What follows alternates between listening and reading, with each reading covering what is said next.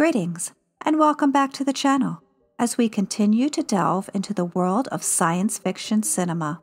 Today, we'll look at the films from the years 1920 and 1921. This period in film history is marked by the emergence of science fiction as a genre that would go on to captivate audiences for generations to come. We'll also briefly look at the history, culture, and scientific advancements that shaped the world in which these stories were created. The early decade was defined by a unique series of events. In the wake of the First World War, revolutions, and the formations of new ideologies, the world was undergoing a transformation both culturally and technologically. The Roaring Twenties brought forth a newfound sense of freedom and experimentation in art and entertainment, giving rise to the Jazz Age and a fascination with the possibilities of the future. It was also the time of prohibition, rebuilding societies torn down by war and economic uncertainties. At the same time, scientific advancements were reshaping society with innovations in radio broadcasting, and early experiments with sound and film offered glimpses of what would completely reshape the entertainment industry.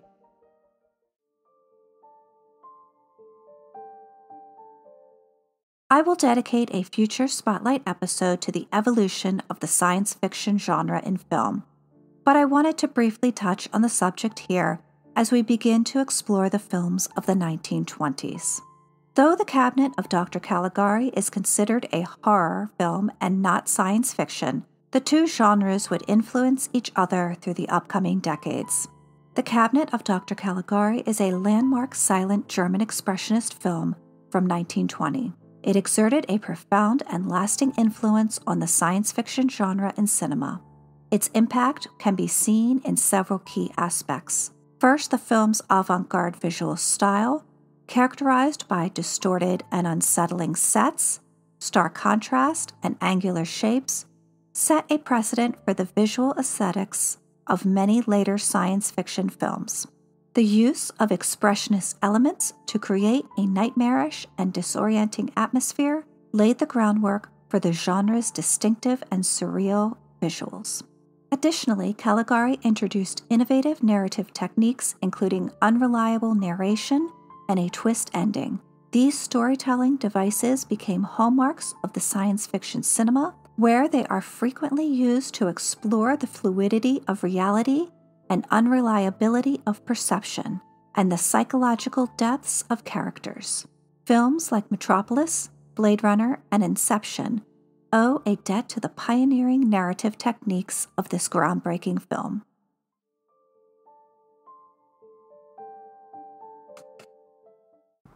And now let's take a look at some of the groundbreaking science fiction films of 1920. Dr. Jekyll and Mr. Hyde. This adaptation of Dr. Jekyll and Mr. Hyde from 1920 is directed by John S. Robertson and written by Clara Barringer. It stars John Barrymore in the titular roles and is a retelling of Robert Louis Stevenson's iconic story. In this rendition, Barrymore delivers a memorable performance, effectively portraying the duality of Dr. Jekyll, a well-respected scientist, and his malevolent alter ego, Mr. Hyde. The film masterfully captures the transformation of Jekyll into Hyde through innovative makeup and special effects for its time, emphasizing the psychological and physical toll of Jekyll's experiments. With its gothic atmosphere and Barrymore's compelling portrayal, this adaptation remains a significant cinematic representation of the timeless struggle between good and evil and the consequences of scientific curiosity. The film explores themes of identity, morality, and the consequences of tampering with the boundaries of human nature. It delves into the psychological torment of Dr. Jekyll as he grapples with his darker self, offering a cautionary tale about the dangers of unchecked ambition and the uncontrollable forces that lie within us all. The film's influence can be seen in the numerous adaptations and interpretations of Stevenson's story that followed, solidifying its place in the pantheon of classic horror cinema and its enduring relevance in the discussion of human nature and the human psyche. I do prefer this adaptation over the version I discussed in episode 2.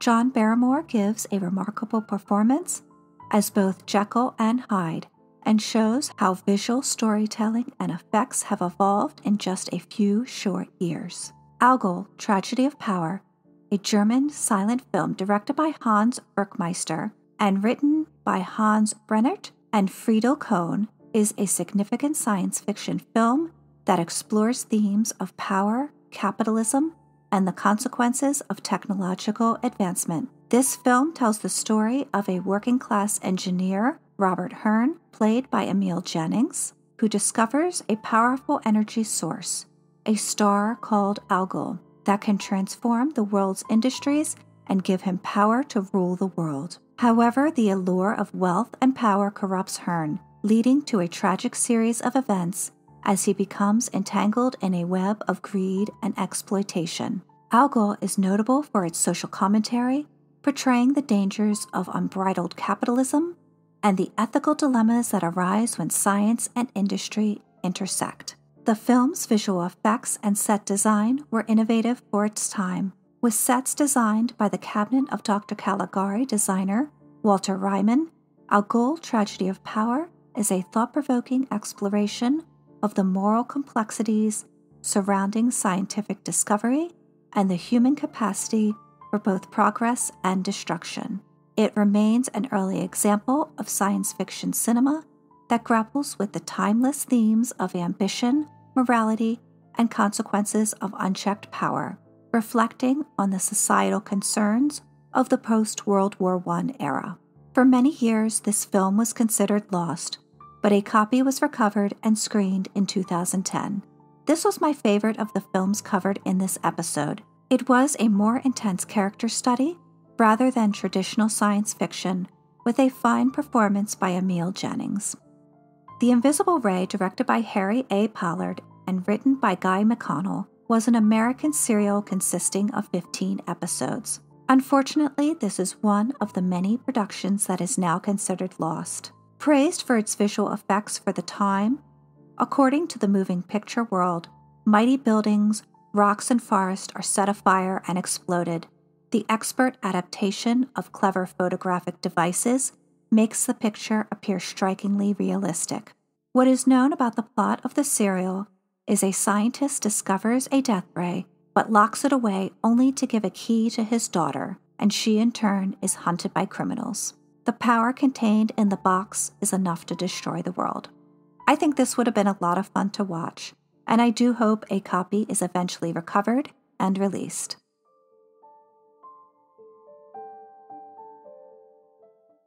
And now let's briefly take a look at the films of 1921. Die Insel der Verschollenen, also known as The Island of the Lost, is a German science fiction film released in 1921, directed by Urban Gad. This is a very loose adaptation of The Island of Dr. Moreau by H.G. Wells. It is also an unauthorized adaptation, and Wells was initially not aware that this adaptation even existed. The film tells the story of a group of people who become stranded on a remote island after their ship runs aground during a storm. The island, shrouded in mystery, is inhabited by a reclusive scientist who has been conducting experiments on the island's native population. As the survivors explore the island, they uncover the scientist's dark secrets and must confront the ethical and moral dilemmas posed by his actions. The film is notable for its exploration of themes related to science, ethics, and colonialism. It delves into the consequences of unchecked scientific experimentation and the exploitation of indigenous populations.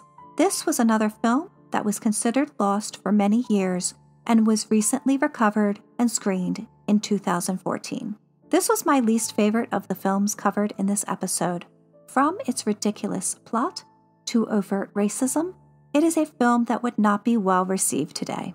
L'Uomo Meccanico, or The Mechanical Man, is an Italian silent science fiction film released in 1921 and directed by and starring Andre Dede. This pioneering film is renowned for its early exploration of the concept of a humanoid robot and its influence on the science fiction genre. The story revolves around an inventor who creates an advanced mechanical man, a robot with human-like qualities.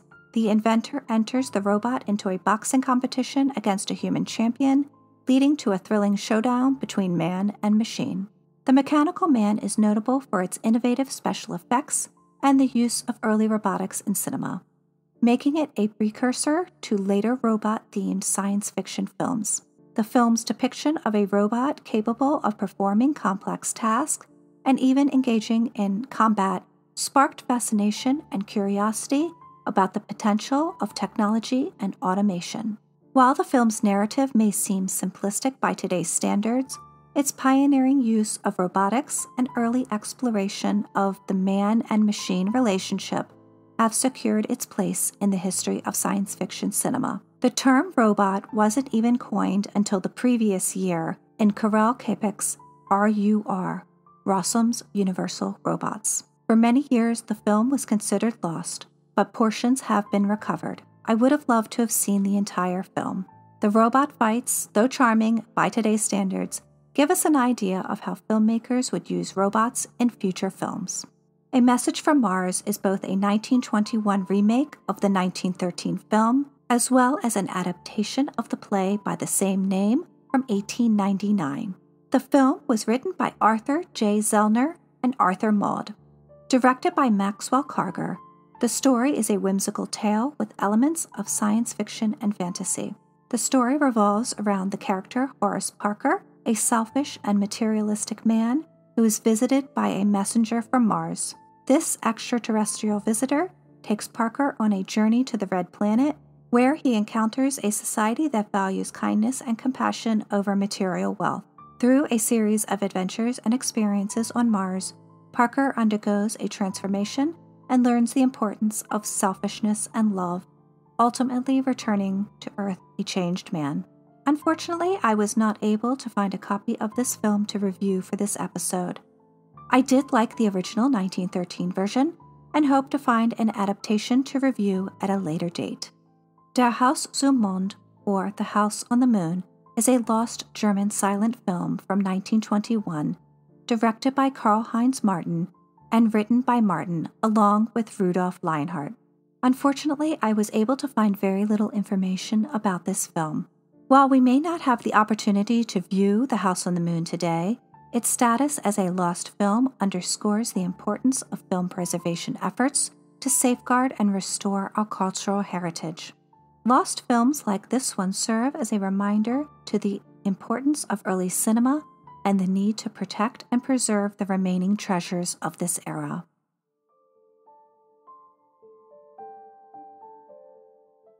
The early 1920s were a period of immense cultural and societal change.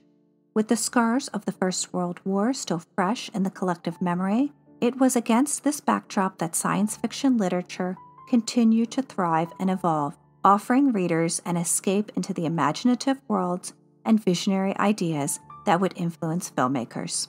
Stories created at this time would become influential on future filmmakers and even adapted into films. RUR, Rossum's Universal Robots, by Karel Čapek. Published in 1920, it is a groundbreaking science fiction play that introduced the term robot to the world. In the play, Čapek explores the consequences of mass-producing artificial beings designed to serve humanity. It raises profound ethical questions about the consequences of unchecked technological advancement and the dehumanization that can result from it. Themes that continue to resonate in modern science fiction literature and discussions about artificial intelligence. The play was adapted several times, including a BBC broadcast in 1938 and again in 1948, a rock musical in 2014, and, as a brief side note, author Isaac Asimov was a vocal critic of the play.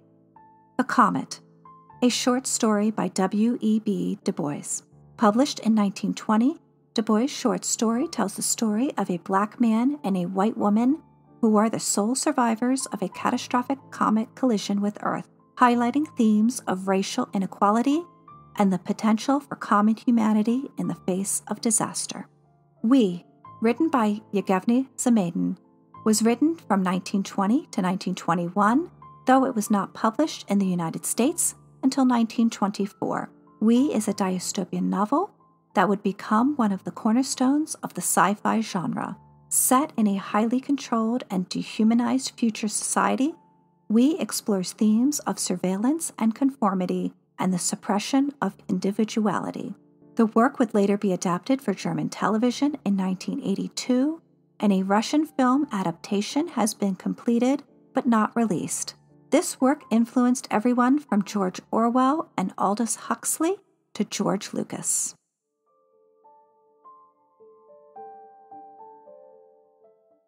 In the early part of the 1920s, the world was recovering from the ravages of war and revolution and found itself at the crossroads of change, conflict, and transformation.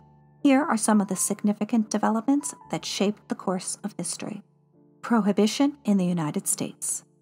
The 18th Amendment to the U.S. Constitution went into effect on January 17, 1920, ushering in an era of prohibition which banned the manufacture, sale, and transportation of alcohol. This period had a profound impact on American society and led to the rise of illegal speakeasies and organized crime. Ratification of the 19th Amendment. On August 18, 1920, the 19th Amendment was ratified, granting women the right to vote. It was a significant milestone in the women's suffrage movement. The Irish War of Independence. The Irish War of Independence was a guerrilla-style conflict between Irish Republicans and the British forces that began in 1919 and continued until 1921, ultimately leading to the Anglo-Irish Treaty of 1921 and the establishment of the Irish Free State. The Sacco and Vanzetti trial. The trial of Italian immigrants Nicola Sacco and Bartholomew Vanzetti in the United States, accused of robbery and murder, became a symbol of social and political tension during the period, with many believing they were unfairly convicted due to their anarchist beliefs and immigrant status. They were convicted in July 1921 and executed in August 1927. These years were a vibrant period for artists, musicians, and novelists. Here are some significant cultural events. The Harlem Renaissance. The cultural and artistic movement known as the Harlem Renaissance was in full swing, with flourishing of American literature, music, and visual arts, including the works of Langston Hughes, Zora Neale Hurston, and Duke Ellington. Publication of This Side of Paradise by F. Scott Fitzgerald. Published in 1920, this debut novel brought Fitzgerald fame and is often seen as a defining work of the lost generation in American literature. The evolution of photography as art. In the 1920s, photography continued to evolve as a recognized and respected form of art. Pioneering photographers like Alfred Stieglitz, Man Ray, and Edward Weston experimented with innovative techniques and compositions, pushing the boundaries of what photography could achieve as an artistic medium. This era witnessed a growing appreciation for the aesthetics and creative potential of photography, paving the way for its eventual recognition as a legitimate art form alongside painting and sculpture. The years 1920 and 1921 were marked by significant scientific and technological events. Here are a few notable examples. Increased use of radio broadcasting. Radio broadcasting for entertainment and information purposes began to take off in the early 1920s. The first commercially licensed radio stations, such as KDKA in Pittsburgh, began broadcasting regularly scheduled programming. The discovery of insulin, 1921. In 1921, Canadian scientists Frederick Banting and Charles Best made a groundbreaking discovery by isolating and extracting insulin from the pancreas. This revolutionized the treatment of diabetes and saved countless lives. And finally, some notable sci-fi related births that occurred in these years. From 1920, Foundation author Isaac Asimov was born on January 2nd. Fahrenheit 451 author Ray Bradbury was born on August 22nd. And Dune author Frank Herbert was born on October 8th. From 1921, Star Trek creator Gene Roddenberry was born on August 19th, and Solaris author Stanislaw Lem was born on September 12th.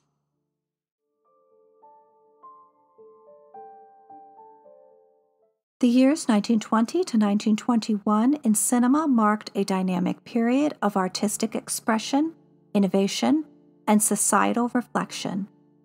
These years witnessed a diverse range of films that explored the themes of love, comedy, drama, and social commentary. Way Down East, from 1920.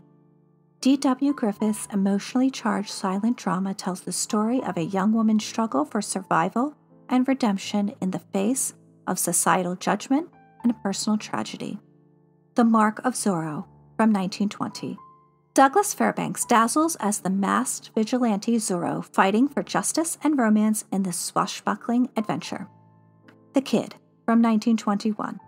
Charlie Chaplin's heartwarming and humorous silent film follows his iconic tramp character as he cares for an abandoned child, creating an enduring bond that transcends adversity. The Sheik, from 1921. Rudolph Valentino plays a dashing desert prince in this romantic drama that captivated audiences with its exotic setting and the allure of forbidden love. The Phantom Carriage, from 1921. A haunting and innovative Swedish silent film, it weaves a supernatural tale of redemption and the consequences of one's actions in a beautifully eerie narrative. The early 1920s were a time of significant developments and changes in the film industry, particularly in Hollywood. Some major film industry and Hollywood events that occurred during this period. The Hollywood studio system of the early 1920s was a dominant and highly centralized model of film production and distribution. Major studios, including Paramount, Warner Brothers, and MGM, wielded immense power, controlling every aspect of filmmaking from screenwriting to casting and distribution. Under this system, stars were contractually bound to specific studios, and the studios tightly controlled their public images and careers. Silent film stars like Rudolph Valentino, Mary Pickford, and Buster Keaton achieved immense fame during this era, becoming iconic figures whose on-screen personas often define the era's cinematic landscape. These stars were carefully groomed and marketed by the studios, creating a sense of glamour and allure that captivated audiences around the world. Early experiments with sound in films. While the transition to sound in films wouldn't become fully realized until 1927 with The Jazz Singer, the early part of the decade saw the beginnings of experimentation with synchronized sound technology. Innovations like the Vitaphone system allowed for the synchronization of sound recordings with moving images, offering a glimpse into the future of cinematic storytelling. These early experiments paved the way for the transformative impact of sound in cinema, heralding a new era in which movies would not only captivate the eyes, but also immerse audiences in the world of sound. I'll cover the history of sound in film and its influence on science fiction in a later Spotlight episode.